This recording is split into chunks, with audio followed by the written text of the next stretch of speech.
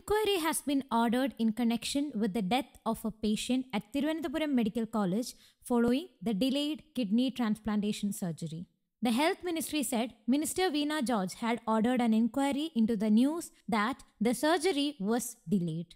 The minister directed the Additional Chief Secretary, Department of Health, to immediately investigate and submit a report on that. Strict action will be taken against those who have failed in doing things on time. She said that a high-level meeting would be convened soon in connection with the incident. On Monday, Thiruvananthapuram Medical College witnessed one of the tragic events in its history. A kidney patient died due to the serious negligence of Thiruvananthapuram Medical College. For this patient, kidney for transplantation was brought from Ernakulam of a brain-dead person. But even after hours, the surgery was delayed. Anyhow, surgery underwent after about 4 hours, but the patient died. The kidney of a 34-year-old man who died at the Rajgiri Hospital in Ernakulam was brought to Thiruvananthapuram Medical College. His brain death was confirmed on Saturday.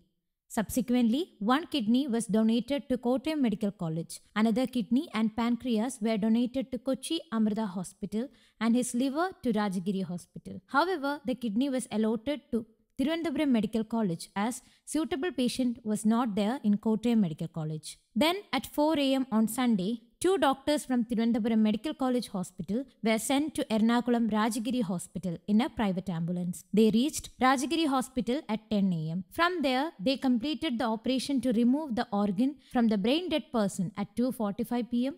and returned to Thiruvananthapuram.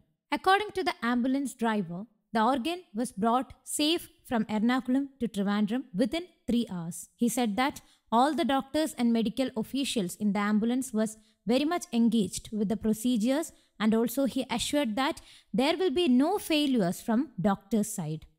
Due to the emergency situation, the traffic signals from Rajagiri to Thiruvananthapuram were turned off and the police set up a fully green channel for the ambulance. Ambulance reached Medical College from Ernakulam in 3 hours with the kidney to be transplanted, with utmost caution and with the help of the police. But when he reached Thiruvananthapuram Medical College, no one knew about it.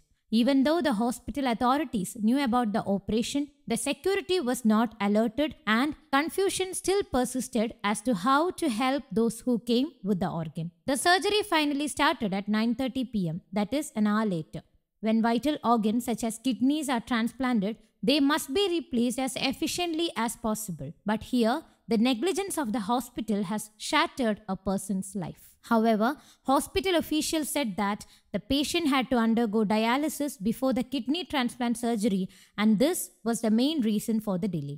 But this delay could have been avoided if the dialysis had been started at the time when the team was leaving Kalamassery with the organ. Failure to equip the patient for the surgery to be performed comes under the purview of nephrology and urology departments. If an organ is removed from someone, it should be implanted in the recipient as soon as possible. Only then will the organ function properly. It is true that the organ arrived here soon, but the surgery getting delayed by 4 hours is a serious negligence for sure. News Desk, Kaumudy Global.